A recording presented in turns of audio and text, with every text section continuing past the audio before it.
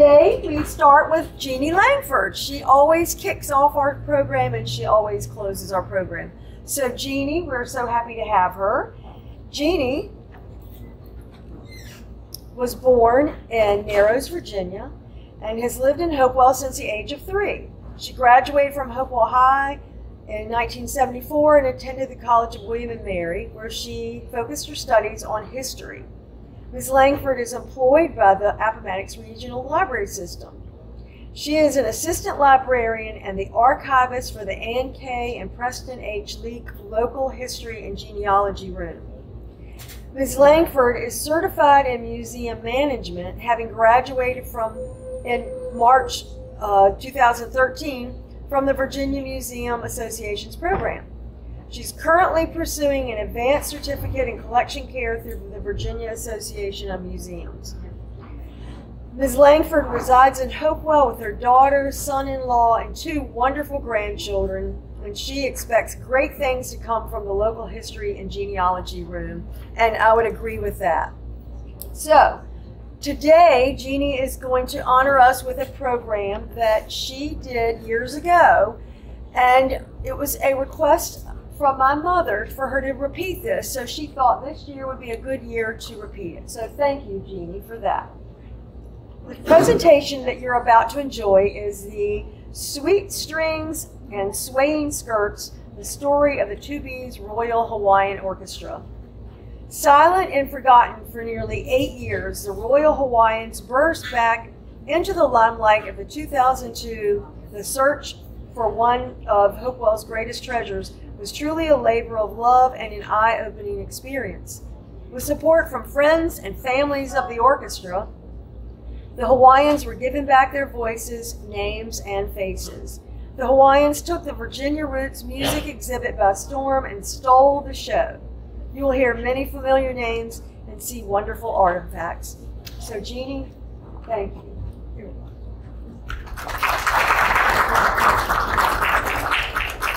Good afternoon, everyone. It is always my pleasure to be here. In all these years, I've never repeated a program, but museum asked for this one, and it was too late to change last year, so this program is for her, and to relive the wonderful memories of this amazing group of people. In 1925, the Tubize Corporation, which is where the ethanol plant is, was in full bloom. They were making rayon, artificial silk. They were employing thousands of people, both men and women. Tubize had a similar philosophy to DuPont. They liked to provide outlets for the employees, like tumbling, or singing, or baseball, softball, basketball. They always like to have an outlet for their employees. In 1925, WRVA came on the air. And of course it was difficult because it was almost all live entertainment. Well, every Wednesday night was Hopewell night on WRVA. They would load up different entertainers and go to the radio station and perform. But the hit of the entire program was the Tubize Royal Hawaiian Orchestra.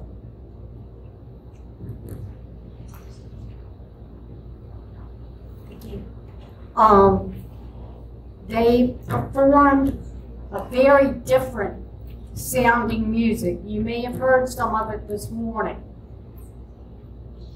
The group consisted of both men and women. And I'm going to read off, we'll give you some very familiar names. Albert Coley was the lead guitarist. In 1929, he purchased the absolutely gorgeous Chrysanthemum National guitar. He paid $229 for it.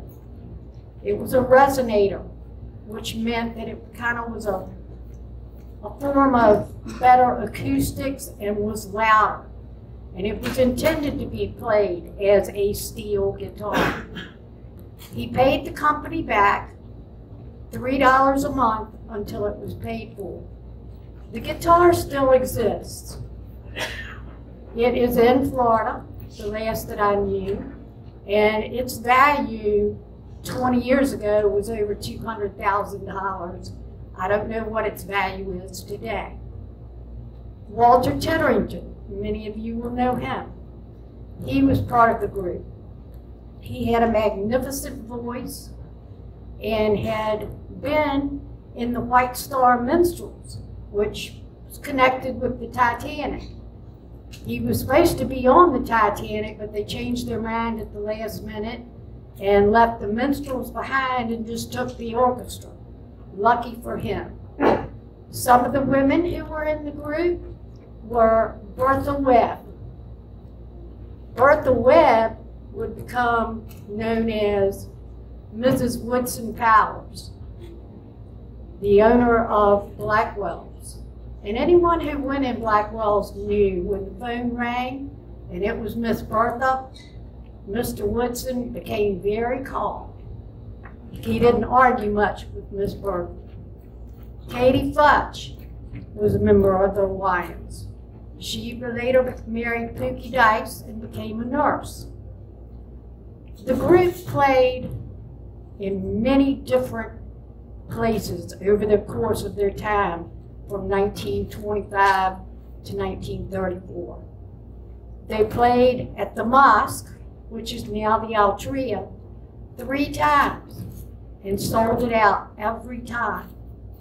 They also made, I found this intriguing, a yearly visit to the state penitentiary to perform for the inmates. Now, they did not take the dancing girls, but they did take a couple of female vocalists, and according to the prison newspaper, the inmates very much enjoyed the Royal Hawaiian Orchestra. They played at dances at the high school. They also, down at the end of 3rd Street, was the old Tubize Hall before it was torn down. They played there frequently. And one of the people who helped me tremendously with the project was Mrs. Helen Elliott. And if any of you remember, she was always well-dressed and just the nicest lady you ever want to meet. So she started telling me about the Hawaiians. And you don't ever think about your parents or grandparents doing the same things that you did, but she used to sneak out of her house when she was a teenager and go down to the Tubize Hall. She had to stay outside and listen to the music. As their fame grew, they were contacted in 1929 by OK Records, and they were asked to come to New York and record. We got the original set of records from a family member, and what they are 6 records. 1 song on each record, 78. The thing of records probably weighs like 15 pounds. But they were an instant hit. The records sold all over the country, and recently a set of them was found in Australia. The music is beautiful to listen to. It's very soothing and very exotic. They continued to play together until 1934. And that is the year of the Great Strike at Tubize. Many of the men were accused of turning off the power to the plant. Some of the women didn't even know that they voted to strike.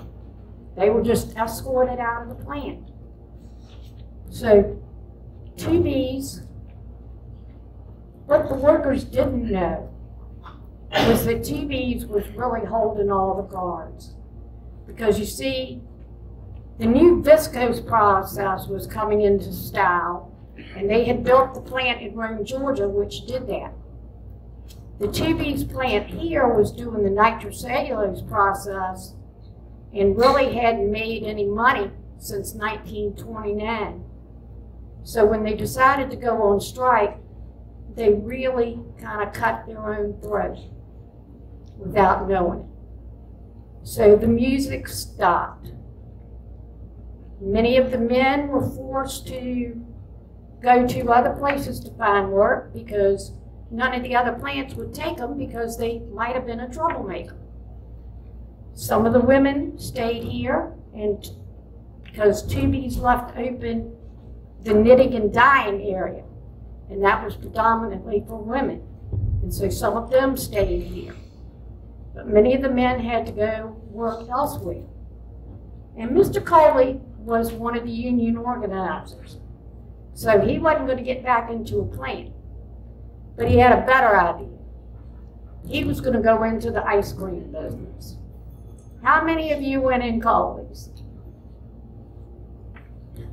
Well, Mr. Coley and Mrs. Coley started the ice cream business, and then it was right next to the high school, which meant they got the foot traffic from the older kids.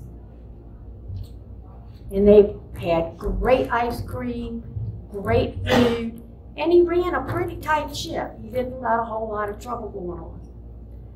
In the meantime, Mr. Coley had been asked in 1934 by another group to come and play the guitar with them and travel on the roads. Well, Mrs. Coley said over her dead body was he going to come in a traveling band. So he continued with the ice cream. Unfortunately, his guitar playing days would be short. Mr. Coley accidentally cut off his fingers in the milkshake machine, and you can't play a big slide guitar with missing fingers. So another one of the people was W.D. Davis. And Mr. W.D. Davis was cut out by the strike, but he and his wife went down and on to found the Virginia Diner. And he started another group down there in Sussex County, and they played some on the radio during the 30s. Well, until 1998, nobody really talked about the Hawaiians anymore. Most everybody had forgotten about them. And two young librarians walked into the library in the old building, and they looked a little scruffy at first. That would have been Dr. Kimball, Greg Kimball, and Dr. Ron Curry. And they walked in and they asked, does anybody know about the Tubize Royal Hawaiian Orchestra? Well, everybody kind of said no, but I said I do because I had seen them in the Tubize spinnerets. They said, even though the project we're working on is roots music, which would have been things like the Carter family and different other early artists, he said, we're interested in them. I said, well, okay, I'll get to work. So I spent the next 2 years digging in microfilm until I was almost blind, talking with people, family members, and all of a sudden, they decided they would really like to feature them in the big roots music exhibit. Well, I cannot tell you what the family did.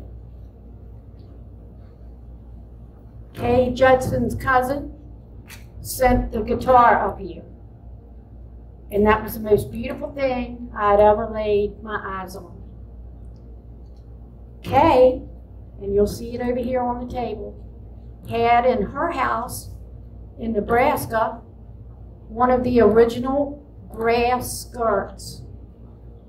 You'll notice it's still, after all these 93 years, still holding its color. So I began to dig more, And then lo and behold, in the door walks John Stallings of McKay's Hardware fame. And John has a suitcase. He says, I think I have something for you, Jeanie. So he opens up this old suitcase. And in it is music from the Hawaiians, applause memos from WRVA, the Beacon magazines, little love letters to different members of the band that still smelled like perfume so that you could ask it for pictures. And I said, well, John, how did you get this? He said, well, I was kicking around in the dump one day and it just was there. And so I took it home and I opened it and then I closed it. I said, well, this is amazing, John. I said, now, I want to make you part so that the Library of Virginia knows that you are a big part of this.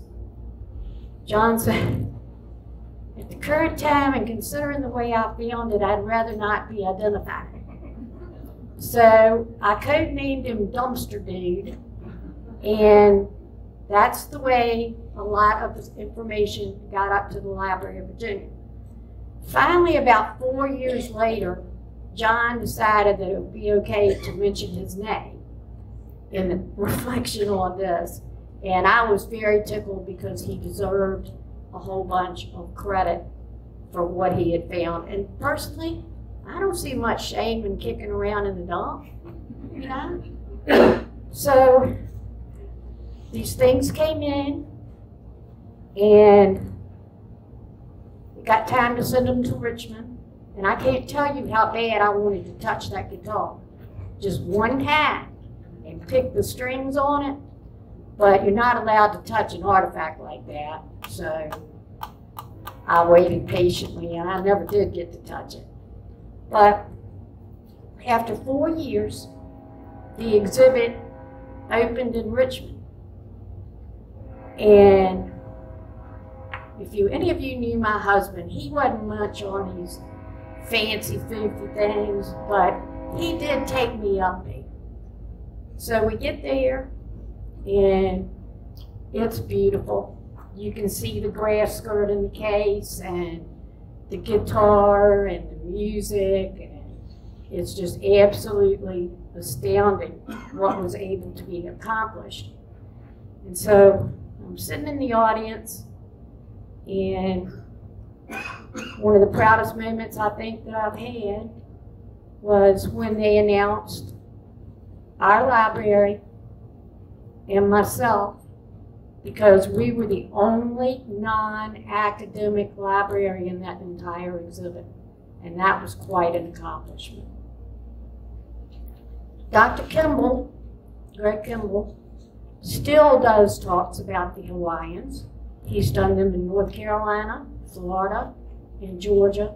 They're still a big part of his life, as they are of mine, and a truly amazing, amazing story, and I'm so glad that they were not forgotten. I hope that we can continue to, with the Beacon being open and our music programs in the schools, that we can continue to encourage young people to go into arts and music, so that maybe someday we can produce something like that again. Something absolutely amazing. And what I want you to notice about them is how neatly they're dressed. They actually had a person called the wardrobe censor. Now, the wardrobe censor's responsibilities included making sure every single pant was pressed properly, every shoe was polished, and that the girls were not overly revealing.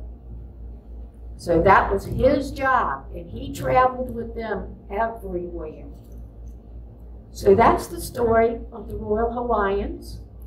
And I invite your questions and encourage you to look at these wonderful, wonderful artifacts. And once again, it has been my pleasure to be with you and just enlighten on something that we forget about, because we forget about a lot of things, and they're worth thinking about. And thank you, Kay. I appreciate you bringing that in because it made my day. Thank you so much. And ladies and gentlemen, I'm now open for your questions.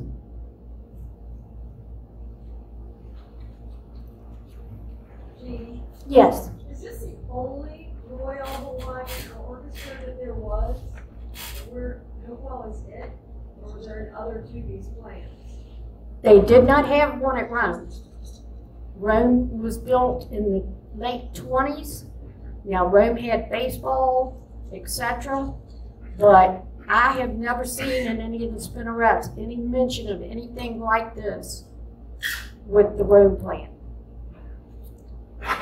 Now, there were other Hawaiian sounding orchestras out there, and because people had never really heard those sounds before, or a guitar played like that, they very much fell in love with it because it was exotic and it was different. It was not just a fiddle, it was very different. And their harmonies were beautiful. Everything about them was just to sit in front of the radio with your family and relax and enjoy the music. Yes, Dr. Scale. Where did they perform? Where did they? Where did the band perform? When? Where? Where? Oh, all over. They performed in Richmond, at the Boss. They performed at the State Penitentiary. They performed in Hopewell. They performed in New York. They performed some in North Carolina because Mr. Coley and his brother Robert were originally from North Carolina. They came up here to get jobs at Tubize. So they performed in a wide variety of places. Where did they perform in Hopewell? In Hopewell, in the old high school's auditorium, and in particular, sometimes over in the park where the Riverwalk is, and also at the Tubize Hall, which was at the end of 3rd Street, North 3rd. Did they ever perform the 6-1 in? No, that would have been, Dr. Wilson brought the City Point in 22. I have never seen them perform there, but they may have. They also did perform in the Beacon as well. Is there any recorded music? From Yes, I've had it playing this morning, but I will turn it back on shortly. Is there any connection in your findings researching this? Any connection between Miss Mary Morris and the I am quite sure there is, in main part because of the girls. Some of the girls may have been in some of the rooming houses because they were still single, and she probably had, I've never seen a direct reference to her, but I am quite sure that with the girls involved, she had something to do with it. You may have mentioned this already, but say a little more about who actually got this started. Did they have any professional musical training? I have never seen that they had professional musical training. Mr. Coley probably started it, Albert and his brother Robert, because they were from North Carolina, and apparently they were both extremely talented musicians. So they probably grew up in a household where there are other musicians. I don't think anyone was classically trained. Now the girls would have been probably very agile dancers because many of them belonged to the Tubize Tumblers. which was a very wonderful tumbling team they had. So they were very limber and very athletic.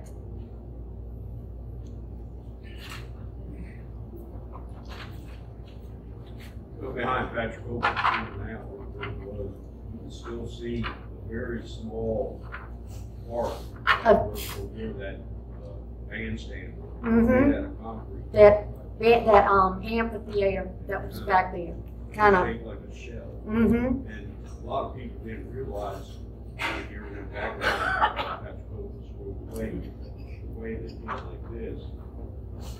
We used to ride our sleds down in the snow, but actually That was the way to see. that's the way the seats were. There was no seats there. You sit on the The ground. ground. Here, they didn't realize they had the big open expanse, and then they had the bowl. Mm-hmm. But yeah, because I finally found a picture in an old newspaper of it, and like I said, you sat on those bumps, no seating. Yes, Elliot. Jeanie, is there any way we could put the music on the website from the library so that people like us can download it and share it with the next generation? It all depends on if it's still covered by copyright. No, if it's covered by copyright, if it's in public domain, yes. But It's probably real close to public domain because it's 93 years old. that's a look at it. Can we look into that? Okay, thank you. Jeanie, you mentioned the tumblers. What were some of the other things the Tubize had? They had a lot of activities. They had the tumblers, men's and women's basketball. They did minstrel shows. They had a colored quartet that also went up to sing on Wednesday nights. They had a variety of opportunities for their employees to do something outside of work. They kind of had that philosophy, and DuPont did the same thing. I think their philosophy is a happy worker and a busy worker doesn't give you problems. So if you're keeping them occupied, not just at work, but elsewhere, you're going to have less problems with them, and they're probably going to be healthier workers too. I know Tubize had a baseball team. A very good one. Yeah.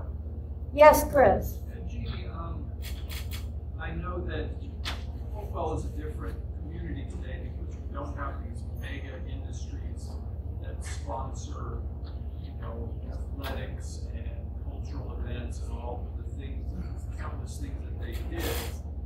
But are there any lessons in the Tubize Alliance for how we could have more, artistic and musical and cultural events? I think we all would like to see the industries do more. I remember when I was a child, and even in my teenage years, every single one of these plants had a softball team. And the big thing was to go up back behind the new high school and watch softball. They even let the trustees out from the reformatory to play softball. But I would like to see more community involvement. More community involvement with our youth, whether it's sponsoring football, youth league football or baseball. But to get that community connection back that seems to have gone missing sometime in the 60s.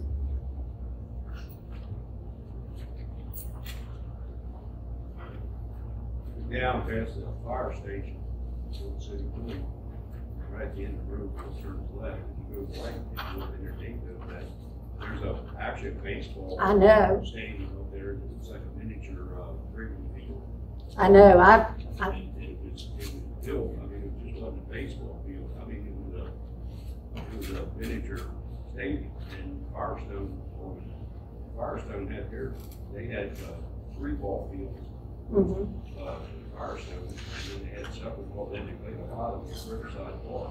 And Hercules evidently had one of their own as well. So they. Back then the place cared about the stories, now Mhm. they care about the dollar. Mark, can you tell us again what that is? That mini regional? If you get down, You'll see that. Our car. That yellow gate? Right at the end of the road before you turn the hook in. It's on Allied property. But if you, there's a road there, there's a, Yellow gate. and then just walk up that road and it sits right there. Yeah, Daddy, we used to, in the 60s, go up there and watch, because Daddy used to take us to all the softball games and stuff. Jeanie, you know, one of the issues is, back to Chris's comment, is in those days, the management had to live here also. Mm-hmm. You're now the directors of the city departments. So, you know, we don't have that community. After you work, they just take off and go.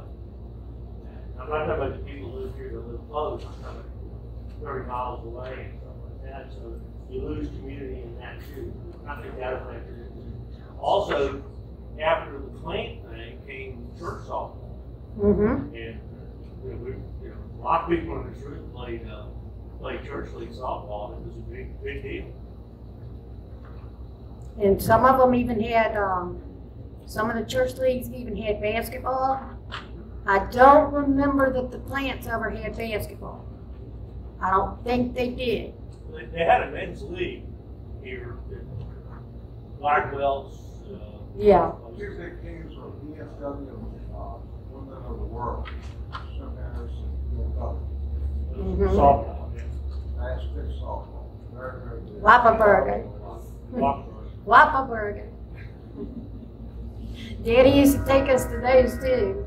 Old Richard Reed and Billy Covington and all.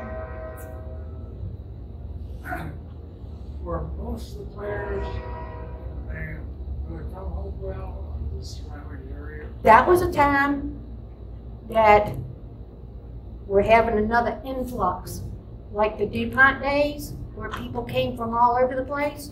Well, you didn't get as many people from foreign countries to come to work at Tubize, but they were coming because the money was good, so they were coming out of Carolina, West Virginia. So probably the biggest part of them weren't born here. They moved here to go to work at the plant. Bernard, the women that worked at Tubize worked in Belgium. Over in America, they worked in Belgium. Yeah, they sent a group of French, well, they learned to speak English, but of French-speaking Belgian ladies over here to train the American ladies how to run the machinery or do the knitting and dyeing. So they were here for about a year, training. And what was kind of unique about Tubize was Tubize had almost as many female employees as male employees because they were producing it, then they were finishing it and knitting and dyeing it. And the women had a better eye for fine detail with the knitting and the dyeing. So you've got all these things going on. So you had a lot of women working in that plant in the 1920s and early 30s. Was Tubize and Firestone at the Same general location. Pretty much where the ethanol plant sits. Then they go Tubize to Celanese. Went Tubize to Celanese to Firestone, then it was supposed to be the outlet mall. Phew, that was a disaster. And then finally we got the ethanol plant. Firestone bought that property in 1955 and they opened the plant up in 1959. Firestone. It had nothing to do with Celanese or any of those companies they bought. And they made synthetic fiber. Mm-hmm. A lot of people think they did. They made nylon, caprolactate. But I'm going to go over now, if there are no more questions, and fix the music again so you can hear them. And it has been a joy and a pleasure to be with you all, and I appreciate it greatly. Thank you.